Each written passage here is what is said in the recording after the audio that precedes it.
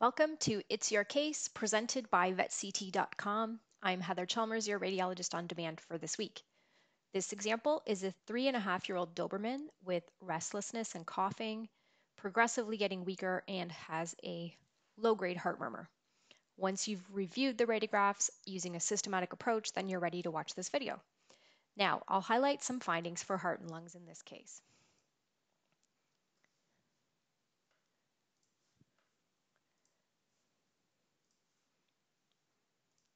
Beginning with the lateral view. On this lateral view, I note that the heart is overall too tall. This may be less apparent than in dogs without such a deep-chested conformation, but it's definitely too tall. When I look at the caudal cardiac waist, which is a term that we often refer to on the lateral view, I see that instead of tapering nicely towards the carina, there's this increased opacity in the region of the left atrium. When we look at the ventrodorsal view, you can see that the heart is generally wide and that there's questionable enlargement of the right heart. I'm saying questionable because right heart enlargement can be difficult to confirm radiographically, and the radiographic appearance of the right heart can be particularly misleading. Let's move on and talk about lungs while we're on this view. Overall, when I look at the caudodorsal lung field in this case, I know that there's a mild increased opacity. And when I really look into the lung fields, I can see that the pulmonary blood vessels are quite difficult to follow. For me, this is consistent with an interstitial lung pattern. The cranial lung lobes are much more difficult to assess on this view in this particular patient. This is partly due to the patient size, partly due to the radiographic exposure, and there is some superimposition here as well. Let's go to the lateral view to assess the lung fields cranially.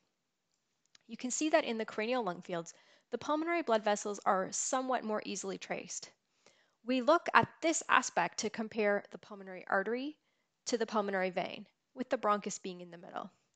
Although it's quite difficult to see because there's quite a bit of superimposition, I would say that the pulmonary vein in this case is slightly larger than the pulmonary artery.